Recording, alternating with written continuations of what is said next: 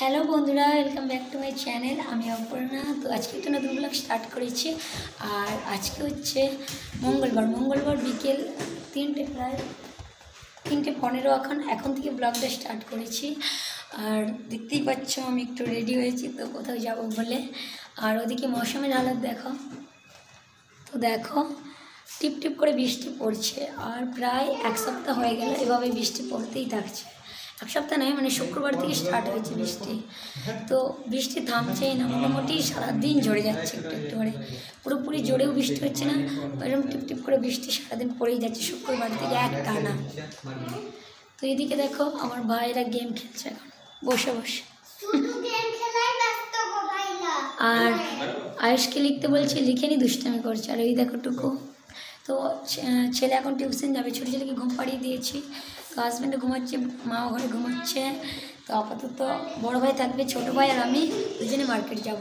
আর যেহেতু বৃষ্টি হচ্ছে, মার্কেটে গিয়ে তো মেয়েটা চুপ হয়ে যায়, তো ভিডিও বানাতে পারবো না। তো সেই জন্য তো চলো, মানে কেন যাচ্ছি বৃষ্টির মৌসুমে, কেন মার্কেট যাচ্ছি, কী করতে যাচ্ছি, তো সব কিছু আমি এসে তোমাদের সাথে শেয়ার করবো, দেখাবো কী কী কিনলাম। তো চলো সঙ্গে থাকো। তো আমি চলে এসেছি মার্কেট থেকে, মার্কেট গেছিলাম। তো বৃষ্টি তো জোরেই যাচ্ছে, থামছে নি, কখন থাকবে, মানে থামবে ঠিক নেই। তো আমি আর ছোটো ভাই গিয়েছিলাম। তো দেখো, তোমাদেরকে বলেছিলাম যে আমি কী কী নিয়ে এসেছি দেখাবো সেগুলো। তো এই দেখো, আমার ভাইয়ের জন্য জামা কিনেছি, ছোটো ভাইয়ের জন্য। দেখো আমার ছোটো ভাইয়ের জন্য মানাবে, তাই না? আমার ছোটো ভাই একটু ফর্সা আছে, ওকে ভালোই লাগে আমি জামাগুলো পরলে। দেখতে পাচ্ছ কালারটা,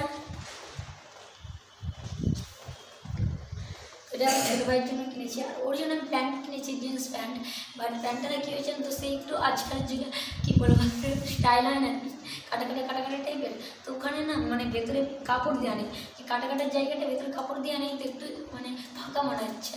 তো ওর পা পরলে না পাটা বুঝে যাবে। তো সেই জন্য ও বললো, তো কাপড় না দেখে লেগে গেছে প্যান্টটা।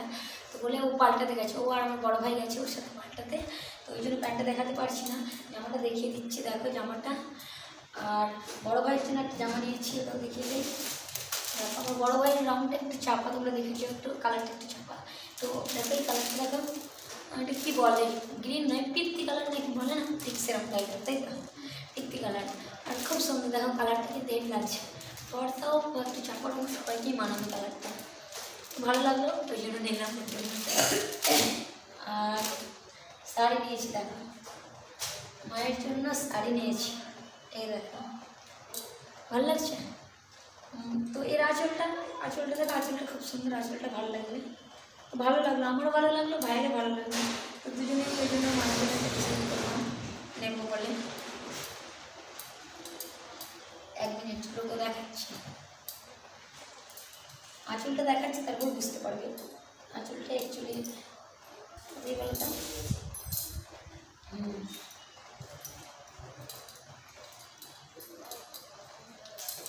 তো দেখো আঁচলটা, দেখো আঁচলটা দেখতে পাচ্ছ। আর এটার যে পায়ের দিকটা দেখো, পায়ের দিকটা এরকম কাজ করা রয়েছে, আর একটু একটু ছোটো ছোটো স্টোন বসানো রয়েছে। অ্যাকচুয়ালি মা সিনথেটিক শাড়িটাই খুব কম পরে, মানে সেই তাঁতের শাড়ি, দেশের সুতির শাড়ি এগুলো পরে। তো এগুলো একটু মোলায়েম টাইপের হয় এরকম শাড়িগুলো, আর ভালো লাগছে। আর কী বলো তো, সবসময় তো একঘেয়ে আমি দেশের শাড়ি পরেই থাকি। তো এখানে কখনো সখনো একটা যখন যাই তখন, বাট যখন আসে বলতে এই 2বার এলাম, তো এই একটা শাড়ি দেওয়া হয়, এই আর কি। বাকি তো আর কিনে দিতে পারি না বেশ, কিন্তু যখন যেমন তাই দেওয়া হয়। তো সেই জন্য ভাবলাম নিয়ে এসে কিনে মায়ের জন্য। আর দেখাচ্ছি, আর 2টো শাড়ি কিনেছি, মায়ের জন্য একটা আর আমার জন্য একটা, ওগুলো তোমাদেরকে দেখাচ্ছি। ভালো লাগছে, দেখো শাড়িটা পরলে কিন্তু খুব সুন্দর মানাবে, বলো শাড়িটা যেই পরবে ভালো লাগবে। আর মা অন্যান্য কালার পরেছে, তো আগের বারে গ্রিন দিয়েছিলাম, গ্রিন পরেছে, আরও অন্যান্য কালার পরেছে। বা পিঙ্ক কালার তো নিজেও দেশে কিনে পরেছে অনেক, বাট এরকম কালার পরেনি, কালো কালারটা পরেনি, বলো কালো লাল। তো সেই জন্যই এই কালারটা কিনলাম। এই দেখো আঁচলটা, এইটা হচ্ছে আঁচল।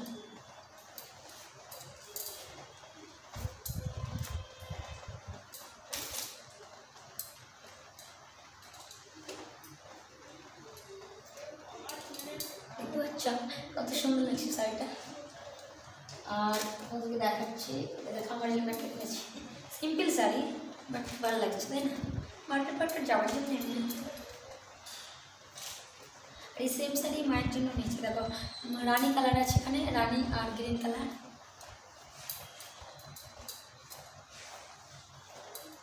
ভালো লাগছে কি, ভালো লাগছে তাই না পড়লে। আর এই দেখো আমি সেম শাড়ি মায়ের জন্য একটা, এটা হচ্ছে পার্পল কালার রয়েছে, দেখাচ্ছি তোমাদের খুলে দেখাচ্ছি।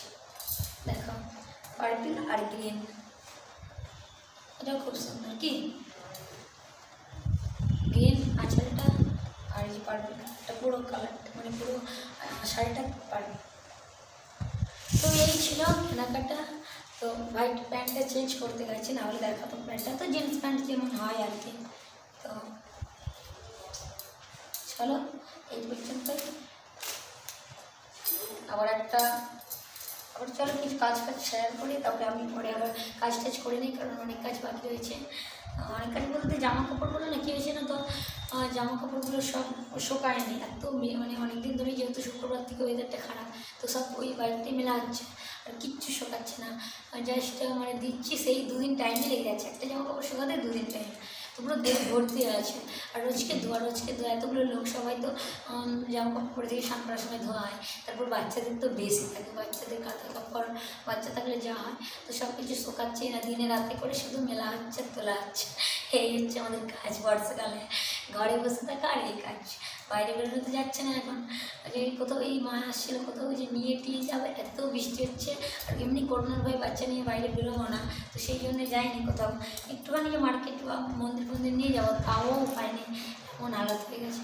দেখি মা তো চলেই যাবে বৃহস্পতিবার, তোমাদের মধ্যে দিদি বলেছিল যে মাকে ভাইকে আটকে রাখো, তো কী করে রাখবো, তো ভাই হচ্ছে স্কুলে পড়ে, তো সেই জন্য ভাই 11-এ উঠবে বছর, তো সেই এখন স্কুলে ভর্তি চলছে, তো 11-এ উঠবে, স্কুল যাবে, তো সেই জন্য তো আটকে রাখবো, তাও উপায় নেই। আর মা তো বাড়িতে কেউ নেই, আর মার ভাই থাকে, বাবা কলকাতায় থাকে, তো সেই জন্য মাকে যেতেই হবে, মা না গেলে রান্নাবান্না কী করে দেবে ভাইকে, তো ওই জন্য খুবই অসুবিধা, কোথাও গেলেই খুবই অসুবিধা হয়।